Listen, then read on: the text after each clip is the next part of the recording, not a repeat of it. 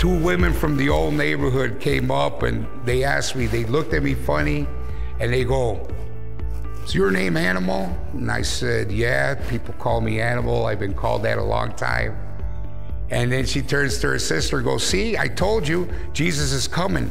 We got Animal, we got Killer, we got Savage, we got all these bad guys from the old neighborhood. They're all coming to New Life." And that put a smile on my face. I was like, I think I'm in the right place, you know?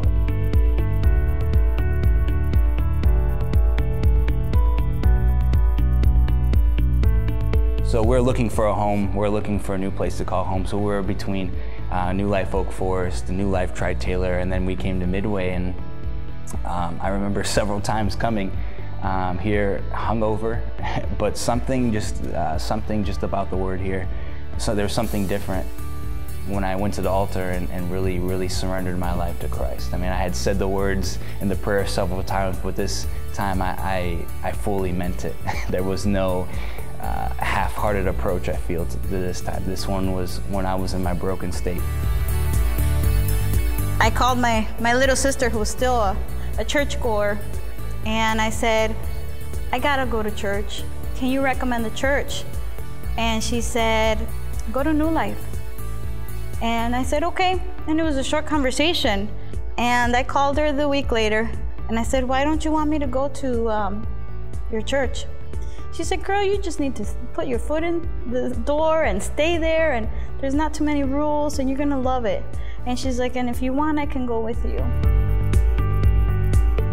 Duramos algunos meses buscando una iglesia hasta que ella, por el sign que está enfrente, y decidimos ver.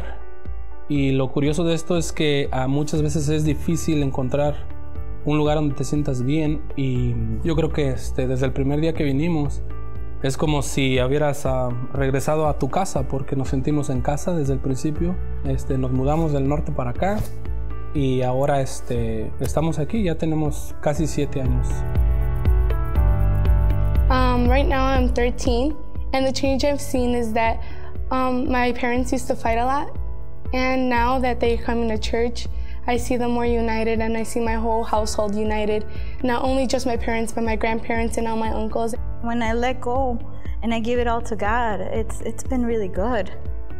My children participate in church. My brothers also started coming, and their families. And so I'm really happy because at this point we're all in church. Estuvimos a punto de divorciarnos, y gracias a Dios que por medio de Pastor George y Pastor Margie, su familia nos apoyaron, nos ha cambiado la vida y ha sido de gran bendición esta iglesia. I'd like to thank Pastor Mike for reaching out to me all the time.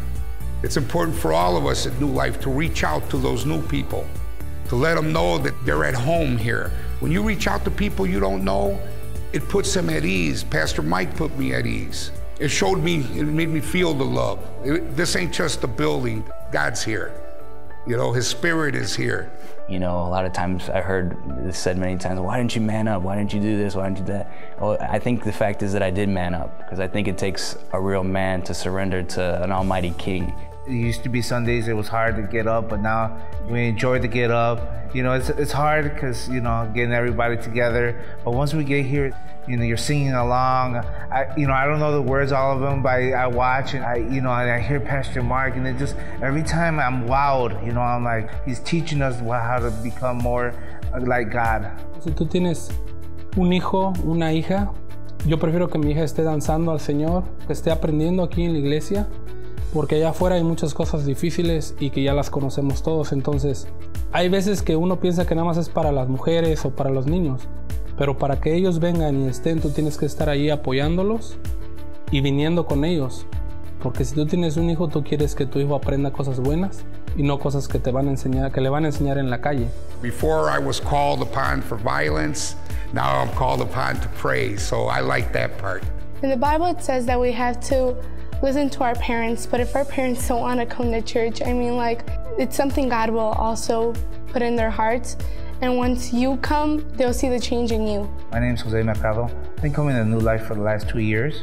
And I'm Marisol Torres, and I've been coming to New Life for the last 4 years. My name is John Lopez. I've been coming to New Life, going a little over 3 years. My name is Eddie Morales, and I started coming in 2010. My name is Jocelyn, and we've been coming to church about 7 years. Dios se encarga de lo difícil.